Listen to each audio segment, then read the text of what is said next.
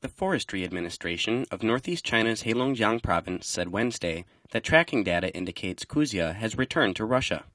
Released by Putin in May, Kuzya crossed the border and entered China in early October. Experts said Kuzya is likely to visit China again. He's back in Russia, who knows? He could come back to China at any time. It's possible. He can move around freely. If he decides to cross the border river, he could do it more easily in the winter when the river freezes up.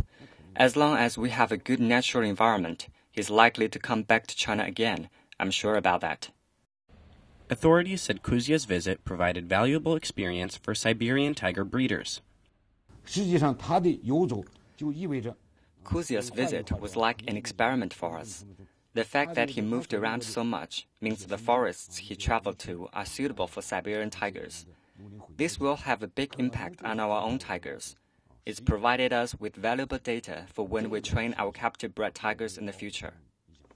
It is estimated that there are only 600 Siberian tigers left in the wild worldwide, with less than 30 in China.